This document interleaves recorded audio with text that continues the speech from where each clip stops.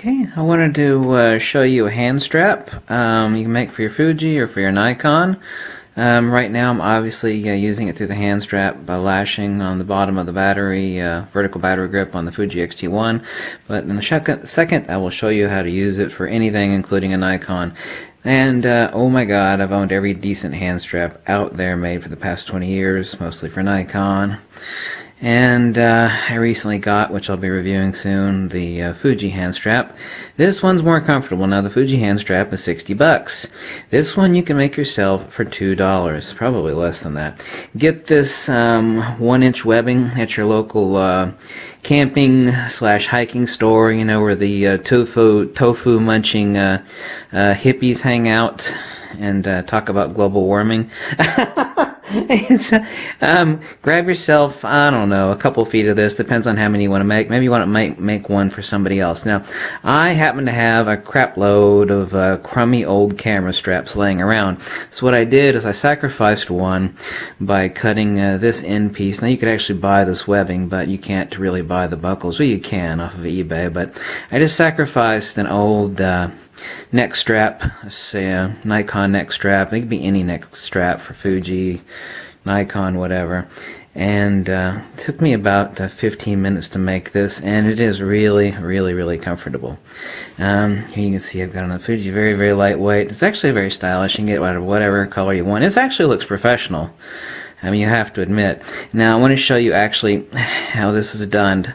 Obviously, first you cut one end, you leave the other end. Don't cut it, this blue piece or black, whatever you want first. Only cut a hole.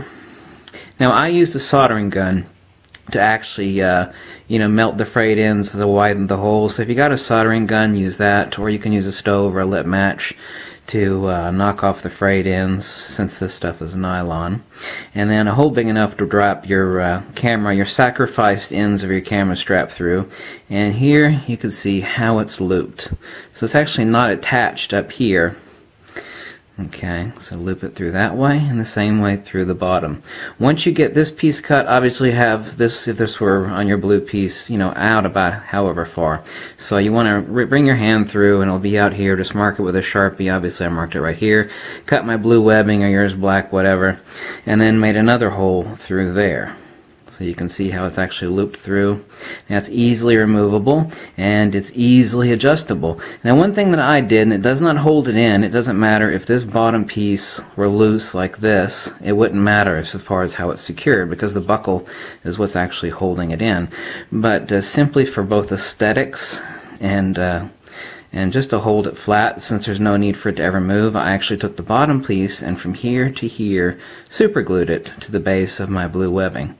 But I don't have to do that. That doesn't hold it in. In other words, if the super glue let loose, the camera, the hand strap is not going to let loose. The buckle is holding it in. So this is how you do it. And it's really, really handy. Very, very lightweight. It looks professional. It's very comfortable. And now the question is, well, I don't have a vertical grip. I want to attach it to my Fuji. And, you know, you've got this right now, very handy, so I'm going to attach it to my tripod socket. How do I do that? Well, instead of this hole, if you got a Nikon, or if you got a Fuji without a vertical grip, you know, like the X-T10 or whatever Fuji you got, you use one of your black rapid links and stick it in your tripod socket, of course. I could actually screw that in there one-handed. There we go. So it's going to have to be a little bit longer.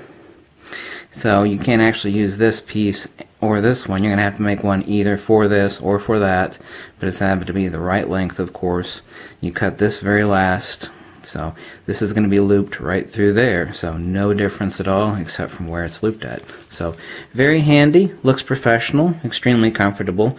$2. All you're going to need to buy actually is some blue or black webbing or whatever the hell color you want. You don't have to super glue these bottom pieces on like I did. It doesn't hold it in place, and you're going to have to sacrifice some crappy old camera strap, and be sure you've got one laying around. I know you do. So, $2. The Fuji hand strap is, what, 55 bucks? This is $2. You can sit there while you're scratching your fanny and watching TV and make one. Make one for someone else. When you're done making yours, make another one and give it as a gift. It looks professional. It looks like something you actually bought. So, nice, super tip trick of the day, and that's it. That's your hand strap for your Fuji or your Nikon or whatever the hell other camera you got. Make it yourself. And by the way, hand straps are notorious. Most all of them are crappy old stuff made in China, and they're stitched in. They got some really fine, weak stitching holding them in, and it's very easy for them to fray apart. I've seen it before, and this is incredibly durable. This is not going to come loose. This is some tough stuff. Okay, so you know where to get the webbing. If you don't have a local hippie store that sells hiking and climbing stuff to get this webbing, you could buy it on eBay really cheap. You know, buy a 10-foot section of it for $1 or $2. Anyway, that's it for the day. Catch you later. Bye.